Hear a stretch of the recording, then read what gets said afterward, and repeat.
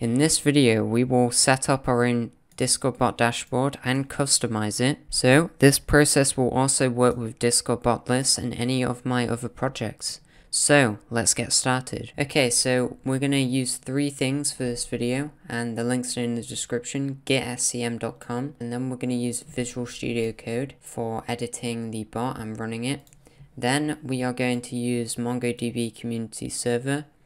Again, the links are in the description. Hello there. So what we're going to do is we're going to open CMD. First things first, well, we're going to make the dashboard and we're going to make the bot. Change directory to desktop, cd desktop. We're going to clone two things. We're going to type git clone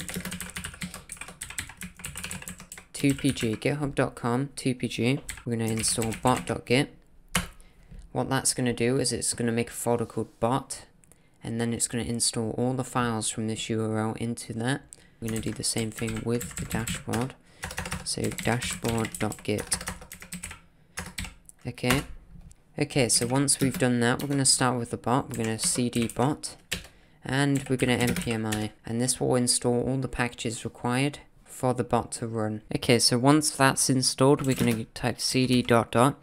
So we change directory up a level into desktop. Now we're going to go into dashboard, and we want to npm install in this one too, and that may take a while.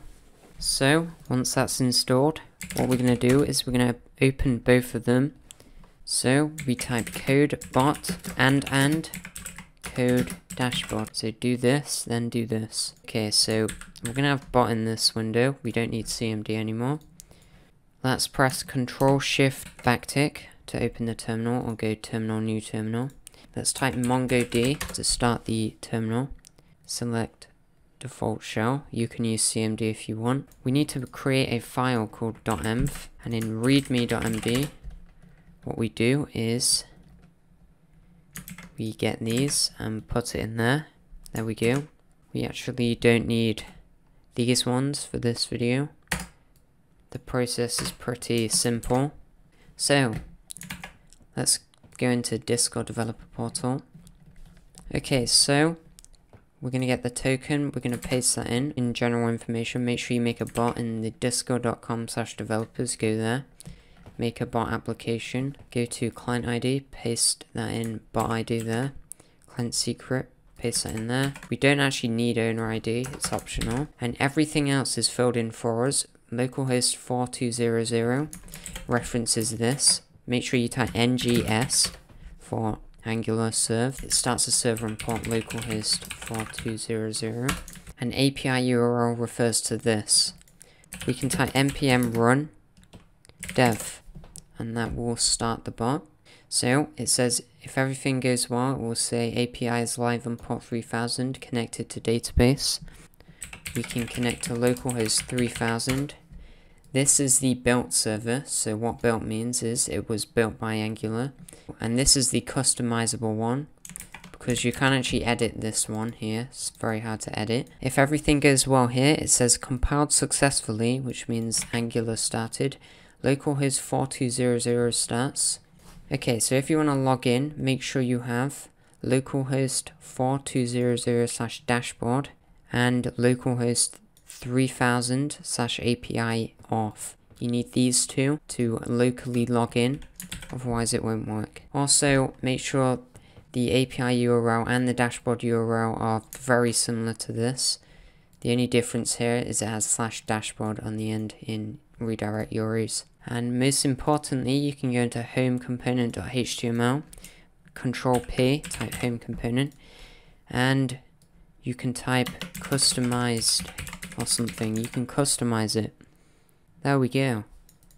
And you can actually deploy this by typing ng build prod. So what ng build prod will do is it will compile everything here into a folder called dist, which stands for distributable. Okay, so another thing is in home component, you can actually change this image to any URL, and it will show up here. There we go. So we also changed that. Okay, so when that's done, type explorer doc to open File Explorer. So this is in the dashboard. Go into dist, 2pg dashboard, browser. Okay, so we're gonna select all of this, Control C to copy it. Okay, so now you may notice in the bot project this time that there's a folder called the same folder name. So let's reveal in File Explorer for this folder, go into it, browser.